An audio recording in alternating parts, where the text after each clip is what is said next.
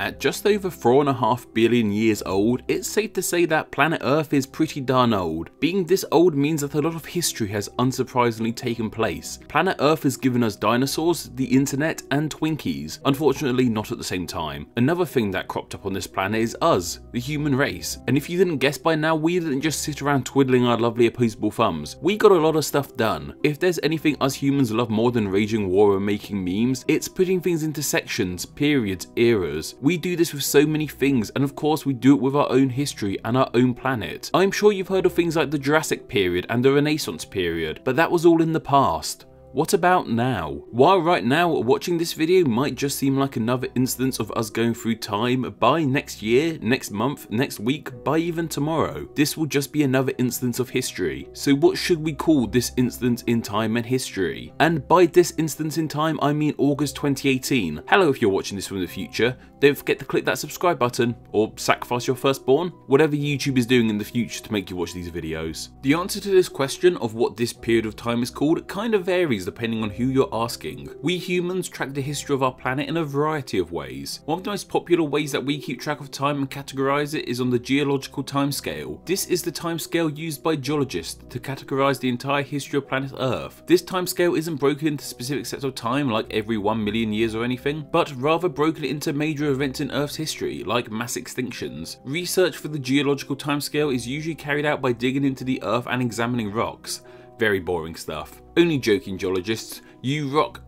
No, I'm not going to say it. It's from this geological timescale we get things like the Jurassic period and the Cretaceous period. Though to just say the GTS is just a period of time followed by another period of time doesn't do it complete justice. In fact, a period on the GTS is just one small category of the whole thing. The GTS is broken up into different smaller intervals of time. In real layman terms, there's a real big amount of time that goes up to now, and in there's a smaller amount of time, followed by a smaller amount of time, followed by a smaller amount of time, followed by a smaller amount of time. From biggest to smallest intervals, they're called eons, eras, periods, epochs, and ages. So what are the eon, era, period, epoch, and age we're in right now called? Well, luckily enough, as it was only recently in regards to this video, that expert geologists officially declared that we are living in a new age of Earth's history. Well, it wasn't so much we suddenly fell into a new age, but we've actually been living in it for the last 4,200 years. We only just noticed. This new age that is currently happening is called the MacLeod age. With the discovery of this freshly named age means that the time in the GTS we are currently living in, from our current eon to our current period, is the Phanerozoic eon, the Cainozoic era, the Quaternary period, the Holocene epoch, and the MacLeod age. Or are we? Well, recently some experts have been claiming that we are no longer in the Holocene epoch and that we have entered the Anthropocene epoch. This is due to the huge impact that humans have had on this planet, hence why the name of this hypothesized epoch contains anthropo, meaning relating to humans. However, the term hasn't been accepted by any official body, so for now we are still in the Holocene epoch. These are what the intervals of the GTS we are currently living in are called. But where exactly did these names come from? Well, names for parts of the GTS come from all different kinds of sources. A lot of the time they're named after where the rocks came from where they were first studied. Take the famous Jurassic period, named after the Jura Mountains where the first Jurassic rocks were studied, or the Devonian period, named after the English county of Devon. A lot of the time we also use Greek and Latin terms, as fancy scientists do so often with this kind of thing. Take the name of the earliest eon we know,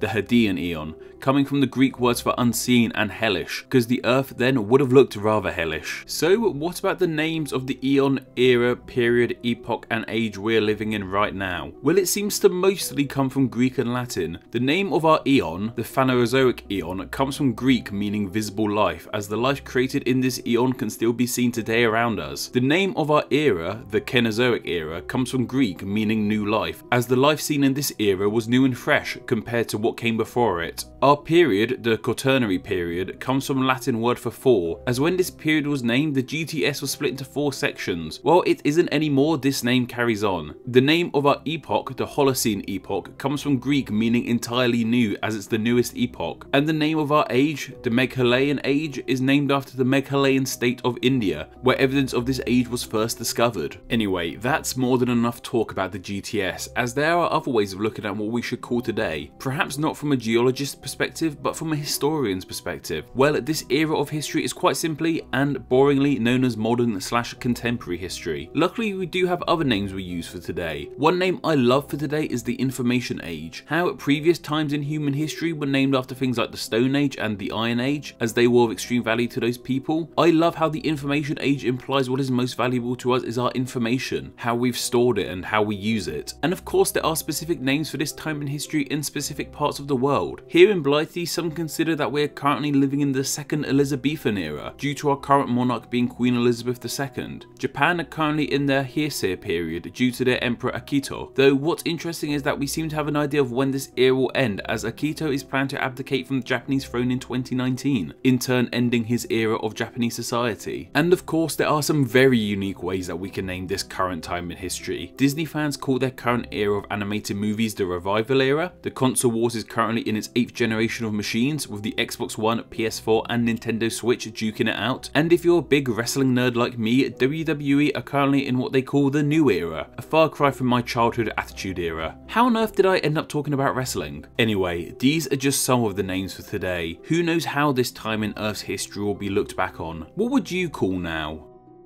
A huge thank you to all my patrons who on a monthly basis make Name Explain possible. Just $1 a month gets you access to the patron exclusive Name Explain newsletter, which features sneak peeks at upcoming videos, a weekly Q&A, a personal blog about my day-to-day adventures, and even a weekly etymological word jumble quiz. $2 a month gets you all this plus your name at the end of the video. So what are you waiting for? Support Name Explain on Patreon for the full Name Explain experience. Thank you.